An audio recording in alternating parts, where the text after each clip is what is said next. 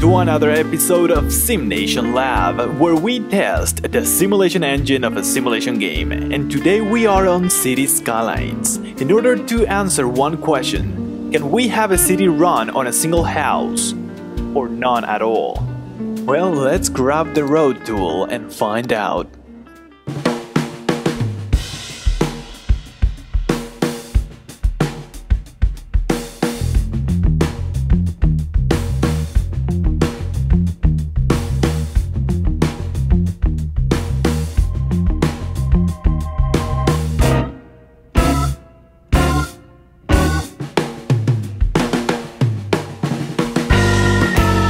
And there we go, our little house is growing. Stop it, chirper. And alright, let's see what kind of citizens we get. Oh, stop, just stop. Alright, there we go. Now, of course, it is not going to be a single family because you can have multiple households in a single house. In this case, it's 3. Now, I could make a smaller house, but why would I do that? Alright, so we're getting a car. This is going to the Birch residence. So this is full, like the house is packed. We still cannot get a commerce to build here, and this one is having issues with not getting enough workers. This dog represents like 5% of the population right there. Other 2 dogs, that's 10% dogs. Okay, so we are gonna put in some services because they are complaining about this is something really faulty on the simulation. This does not make any sense. We're gonna see if we can get a car to spawn. There we go. Look at this. Right? It will pop a siren if there's a building with a very high crime rate. Right? That is it.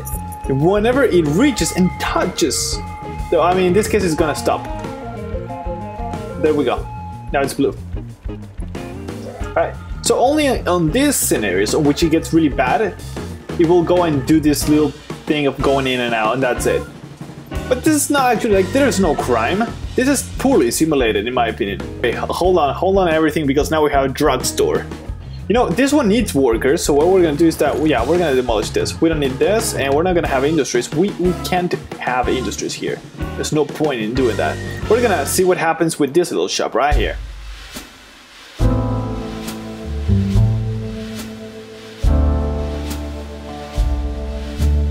Well, we took a whole spin around the city. This is working. It has no workers, but it's working. For some reason, things are working magically, but you cannot explain them. Yeah, we're not gonna have any business here. We're just gonna have a park. How about that?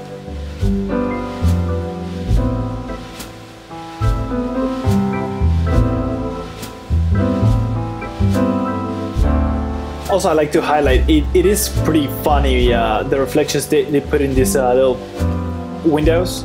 I see a whole city on the other side. I don't know where that city is, but it's not there. So I don't know, I guess we could say that this little house is providing for itself. That is really the only conclusion I can arrive to. Can you have a city function with this? Sure. Can we have a city function without it? Let's find out.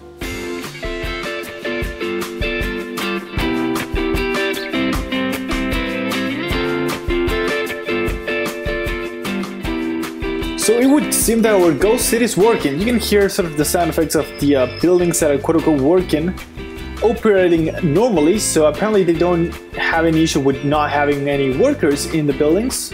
Park, well, it does make sense that it works without people, that is okay. And we do have somebody that is, well, driving this, apparently, but there's no citizens in the city. So this is actually quite interesting. You can have a ghost town pretty much, as long as you don't use neither residential nor commercial nor industries. You won't have any issues. Everything will work fine. The power plants will work fine. The pumping stations will work fine as well. The storage will work fine. You don't need people for any of these to function. Actually, it's quite interesting. Let's do one more thing. Let's see what happens if you add a transportation system to this. So there we go, our transportation system in the ghost city. This is actually quite impressive. We're just getting a bunch of vehicles just coming out, and they're going to pick up, well, nobody. But they're all gonna go through this anyways, and they're gonna get really disappointed. I guess our conclusion is it is quite creepy. You hear that? Guys, you hear that? There are kids in the school and there's no population in the city. This is really, really creepy. This is really creepy. The simulation of this game is really creepy.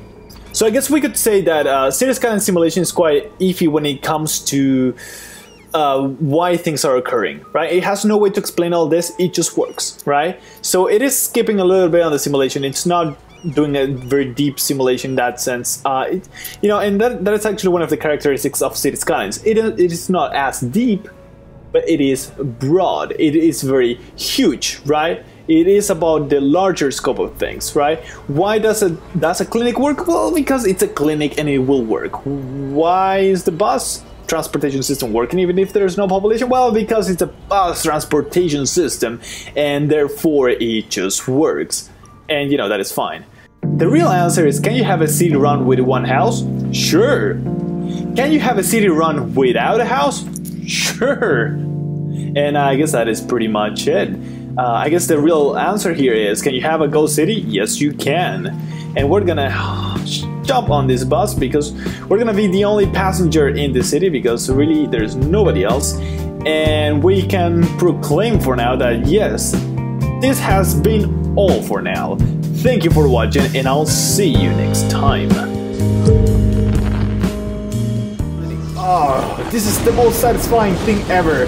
We are God in SimCity 4. Wow, that was loud.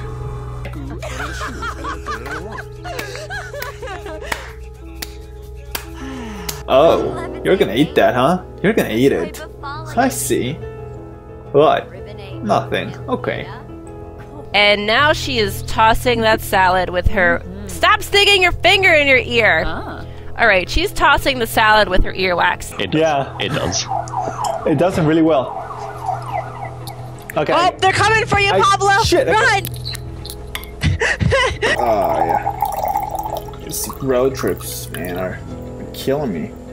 Anyway, let me know whenever we are recording. Hi, and welcome to another episode of Extended Play. I'm your host, this is Stuart, and that is a fancy, fancy sign. Thank you for watching, and I'll see you next time.